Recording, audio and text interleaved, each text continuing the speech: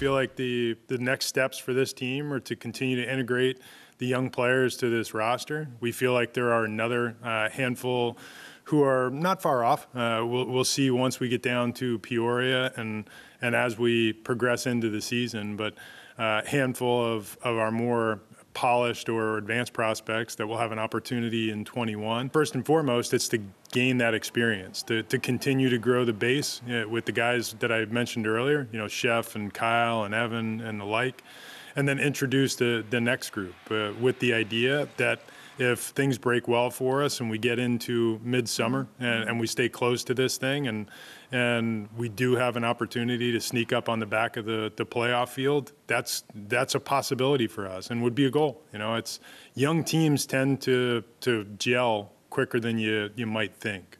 We can't go in expecting that we're going to run to the top of the American League West, but I think we can set the goal of competing for a playoff spot, and we'll see how it goes. And if we take a step toward that in 2021, I think that would be a great achievement for our organization.